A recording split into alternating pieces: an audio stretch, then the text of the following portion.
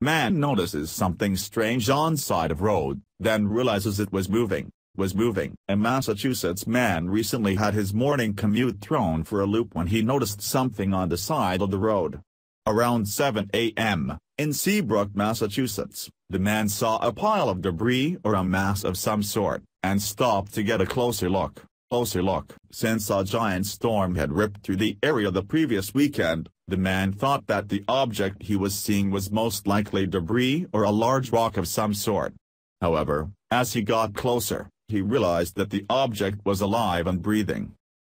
As the passerby approached the gray object, he was stunned to see that it was actually a baby seal that was in serious need of assistance.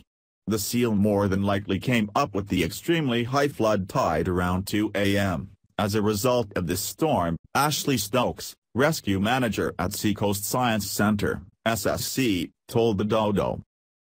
Once he was up there, he likely realized pretty quickly that it was a more desirable spot than being battered by the high surf, and stayed put. Unfortunately, he didn't realize that it was not a good spot for him to be in.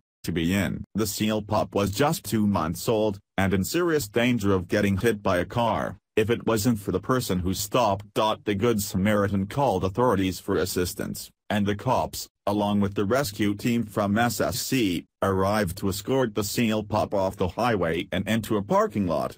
The rescue team observed the baby seal's behavior and knew that he wouldn't have survived on his own much longer.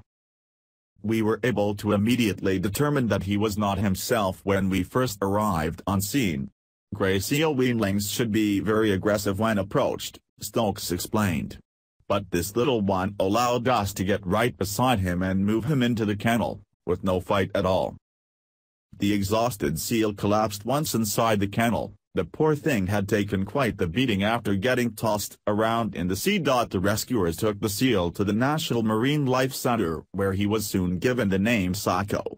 Now, it was time for the medical team to get to work on bringing this little guy back to a healthy state.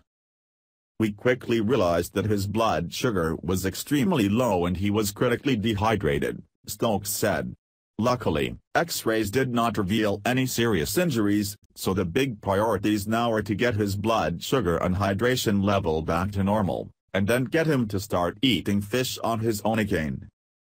After a couple of days in rehabilitation, Seiko has started to perk up and act like himself, a very good sign for his release in the future. Since news of his rescue, Seiko has garnered a lot of attention from around the world, turning him into a bit of an internet star. The National Marine Life Center says that he's flattered but just focused on recovery right now.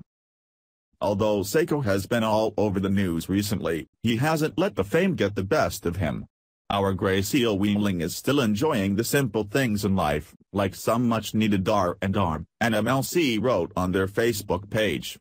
We have been rehydrating him with oral as well as 4 fluids and he is more alert than when he first came to us. We are guardedly optimistic that he will continue improving. Although Seiko has a long way to go, we couldn't be happier about his rescue.